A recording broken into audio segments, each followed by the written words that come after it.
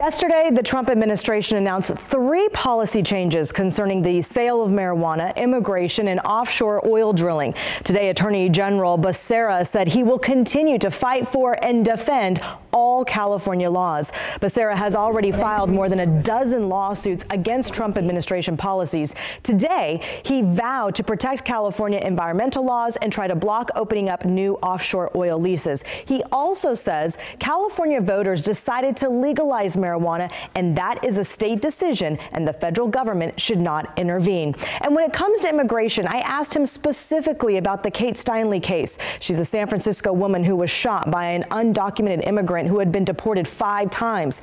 California is a sanctuary state, and while Becerra says he will continue to defend California's laws, he will also seek justice for the Steinle family. I have got 3 daughters. I don't think anyone ever wants to see something like that happen. And anyone who has committed a crime deserves to have justice dispensed. And certainly the victims have that right.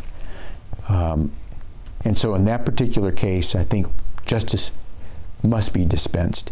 At the same time, my parents were immigrants.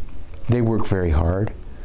They should not be treated as if they are criminals simply because we have a president who categorizes people who are of Mexican descent that way.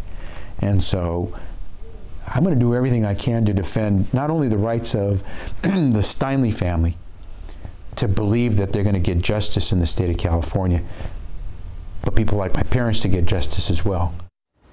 Becerra says that when it comes to the DACA law, he says he will protect the rights of people brought into this country as children as long as they have proven they have followed California's laws. He is waiting for a federal court decision to see if the judge will suspend the repeal of the DACA program that the Trump administration is requesting. Back